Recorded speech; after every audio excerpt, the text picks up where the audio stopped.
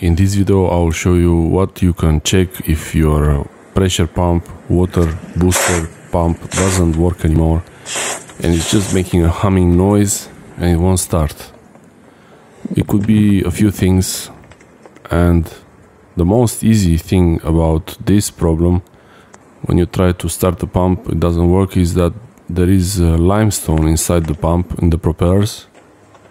So to fix that you can open the back of the pump motor and spin this propeller. Make sure the shaft of the motor is free and it's not seized up.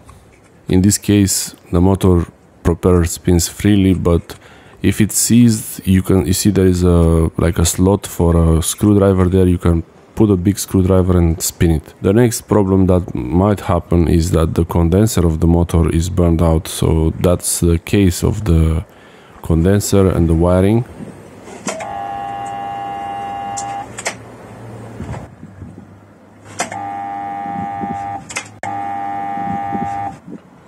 If you hear that noise and the pump doesn't work, you should check the condenser. Turn off the power completely to the pump from your switchboard, and also check that if you have a switch next to the pump, it should be also off.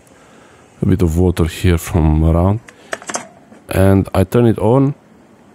Nothing happens, the pump is not trying to start, so it's not humming like before, so it's good. There is no electricity going on here. I have to say this is dangerous. You should not try this by yourself if you're not comfortable doing this. This is not an instructional video how to do this. This is how I did it, and if you want to try this you should call a professional electrician to sort out the problem in your water pump. If you try this, you try it at your own risk. Do not try this at home. After opening the cap, there is a lot of water in there, probably from the rain or from a leak from the expansion tank. It could be from condensation also. And the wiring here, they don't seem to be touching the water, so probably that didn't really. It might have been that it shorted the condenser here, so the electricity didn't go through the condenser to make it work, so the motor couldn't start because of it. So I'll try to replace the condenser, and this is each pump will be different. Yours might be completely different, but the general idea, you have a condenser that runs in line with one of the mains wires, the blue one in this case. This is the diagram. If you want to see, brown is going straight to the motor and blue is going through the capacitor, so the capacitor can build up more energy, so it starts the motor. This is the specifications of the capacitor, and it's 10 microfarad, 450 volts. So I got the new capacitor, and also I got some connectors, trying to change the connectors. First thing for sure is to remove all the water from this case, the capacitor case, and then using a bit of WD-40 to clean the edges here. The seal on the cap didn't really seem like it was working well, or it was removed. Someone did work on this before and probably the seal came out and they forgot to put it back. I don't know. The new capacitor wires, I'm trying to make them a bit straight, spinning them a little bit so they are not going all over the place. Eventually I decided to reuse the old connectors. Maybe it's not a great idea, but okay, I tried. Here, main thing was to, when you open this box, to take pictures of the wiring to make sure that the wires, you know how they are supposed to be installed. Here I had to actually pause the recording and check my picture to make sure I got it right. Basically, all the blues go together, and the black from the motor connects to the brown from the capacitor. So all the blues, they connect to each other, and the motor will also get the black wire connecting to the capacitor, just as in the wiring diagram. Again, you should not follow this video as an instruction. You should call an electrician to get things done for you, or a plumber to fix this. Or if you do it yourself, make sure that your wires are the same. They might be different, so make sure that you really know how your wires are before you try to put them back, and you do this at your own risk again. I also put a bit of grease on the cap to make a better seal so water doesn't go inside again. And closing the cap, screwing back the lid, that makes the grease really come out and fill all the gaps.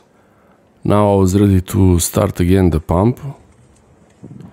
Grease also on the connector here. I tighten it a little bit where the wire goes in, making sure the wire is goes a bit down, so if there is any water seeping on the wire, it will drop on the floor. Yeah, oh no, it still doesn't work after changing the capacitor.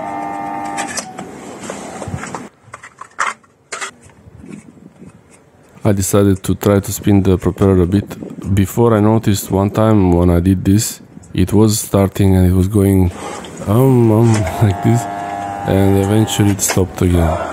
In this case, it's probably the motor winding is burned. After changing the capacitor, the problem remains. Now the next step would be to refurbish the motor, but on this low power motor it's just not worth it.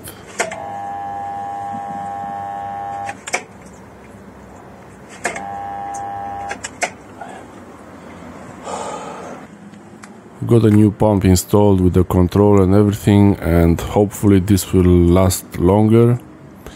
And it's actually the same Chinese model, not exactly the same model, it's a little bit better, I think. It's whatever is available, and maybe I will put a bit of grease on the lid, on the black lid where it's the capacitor. Just a bit of preventive maintenance, so there is less chances of water going into the wiring box.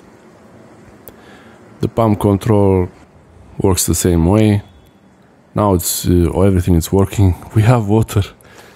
Yeah, it's nice to have water problem fixed.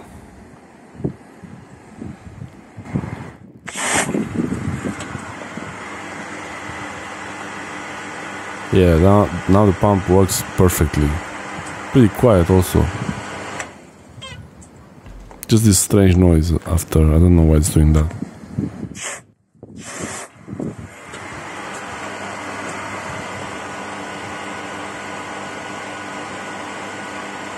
That's all, the water pressure is back, everything is fine.